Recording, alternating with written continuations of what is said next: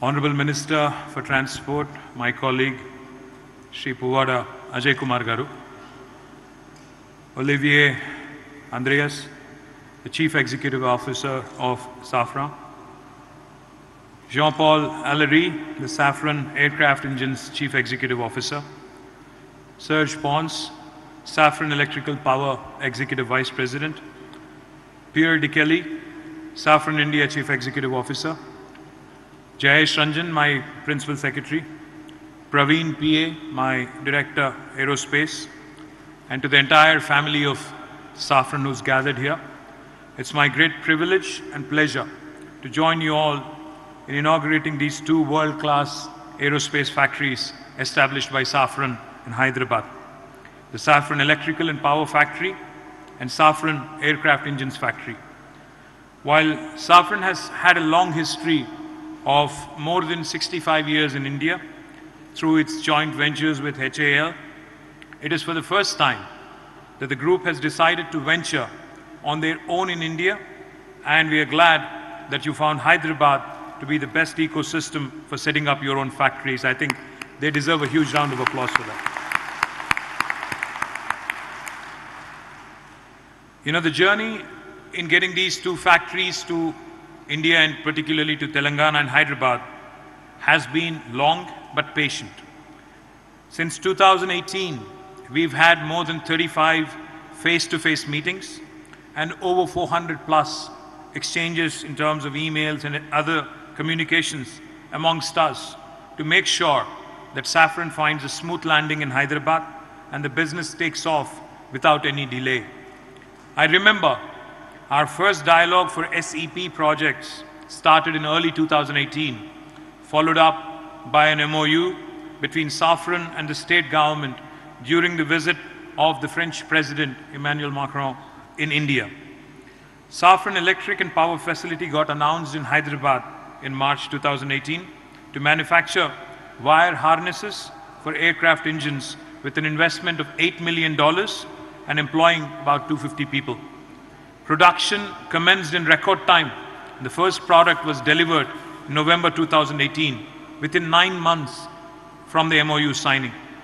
The facility currently employs 150 employees and over 8,000 harnesses are delivered from the plant so far.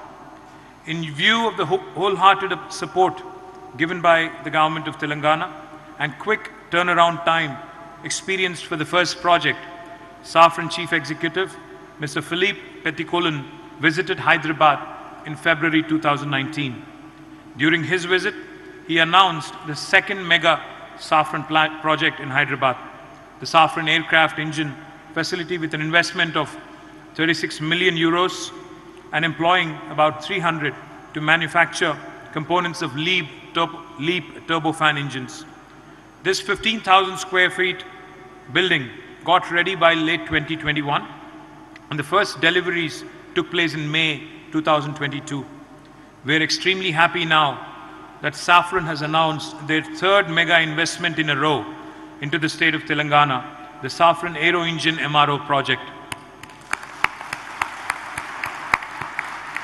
In discussions with Olivier and discussions with Jean-Paul, I was told when the MRO would be completed in 2025, it would be SAFRAN's largest MRO anywhere in the world. And I think that's a matter of great pride for all of us. The MRO and test bed will be established in Hyderabad with an initial investment of $150 million, and it is going to be the largest aero engine MRO established by SAFRAN globally, and it would also be the largest aero engine MRO in the country for any facility, any airport in the country. I think my compliments to GBS Raju Garu and the entire GMR team on working really hard in making this happen and bringing this to Hyderabad. This project also holds a lot of national significance, as it is the first engine MRO to be established by a global OEM in India. We have been working on this project, we have been in discussions since 2020. Me and my team have had numerous meetings with SAFRAN in Hyderabad, Delhi and Paris to address the various techno-commercial aspects of this complex project. And Olivia, I must tell you, your team led by Jean-Paul is a very tough negotiator. You know, they're very tough negotiators. I think they were, putting out names. They were throwing names. They were telling me that we are competing with Bangalore. They were telling me that we are competing with Chennai. And they made sure that they got the best deal for you. So my compliments to you and your entire team on, in fact, making this happen in Hyderabad and choosing wisely. We've also held multiple meetings with all stakeholders, such as airlines, the airport operator, and we have ensured that SAFRAN was given the confidence from all stakeholders to get this MRO to Hyderabad.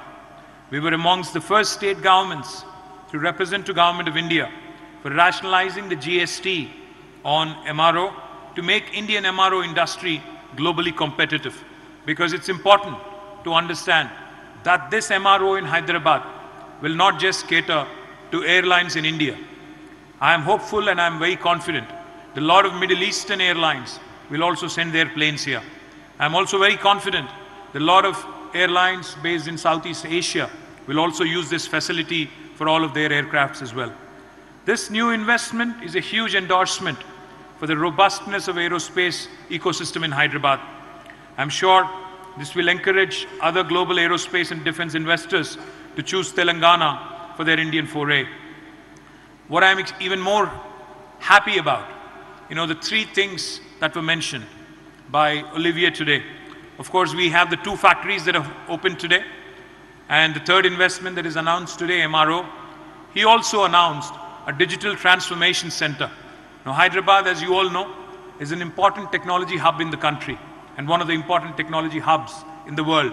And with about 800 employees at the Digital Transformation Center for SAFRAN, this makes it the 4th investment of SAFRAN in about 6 years. And I think our Honorable Chief Minister, Shri KTR Garu, he always says one thing. He says, your existing investor in your state is your biggest brand ambassador. If they are happy, they are going to continue to expand their business. They're also going to ensure that the positivity about the state's ease of doing business, the positivity about the state's way of functioning will reach every nook and corner in the world. And I think this is a resounding endorsement to the state of Telangana, as SAFRAN has announced its 4th project today. And I'm extremely thankful to you, Olivia, for your endorsement. Telangana today is the most vibrant and the happening aerospace valley in India. We have, of course, the best industrial policy in the form of TS IPAS with tailor-made incentives for mega projects. We have multiple world-class aerospace parks and SEZs adjacent to the outer ring road and airport. We also have large number of existing global aerospace OEMs into manufacturing and also into export. We have abundant skilled workforce and state advanced skilling partnerships. TASK, in partnership with Cranfield University, Aerocampus Aquitaine, Embry-Riddle Aeronautical Society, has been able to create a robust robust workforce, which will continue to feed the aerospace and defense industry in Hyderabad and Telangana. More than 1,000 MSMEs are integrated into the aerospace and defense supply chains in Hyderabad. The focus on innovation, the focus on growing more and more innovative ideas, grooming more services and products from our state through T-Hub, T-Works, Research and Innovation Circle of Hyderabad, V-Hub, the Women Entrepreneurs Hub, all of these together will continue to keep the state in good stead in terms of providing quality resources to this industry. Top ranks by the state in ease of doing business, in cost effectiveness, in all social indices also continue to attract investments into aerospace and defense. The state of Telangana has consistently won the biennial Best State Award from Ministry of Civil Aviation, Government of India, for the most progressive outlook towards aerospace sector in 2018, 2020, and also in 2022. Hyderabad was also ranked #1 globally by FDA Aerospace Cities of Future rankings in cost effectiveness metric.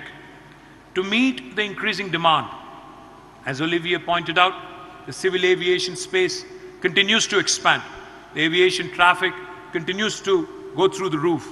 In fact, our Hyderabad airport, led by GMR Group, is also on an expansion mode. And I'm hopeful that they will complete their terminal expansion by December. And I'm also hopeful the day is not too far, when Hyderabad will have to create additional terminals to cater to the growing needs, growing passenger traffic. I was hoping that the Minister for Civil Aviation would be here, because he made a couple of promises that I wanted to remind him of. One of them is, of course, more direct flights to Europe and to the continent of United States. I think that's extremely important. A direct flight, Air France or maybe Air India flying directly into Paris would help Olivier, Jean-Paul and all of my friends here who have come all the way from France. And I'm sure, given an opportunity, they would skip Delhi and come directly to Hyderabad. I hope I'm right.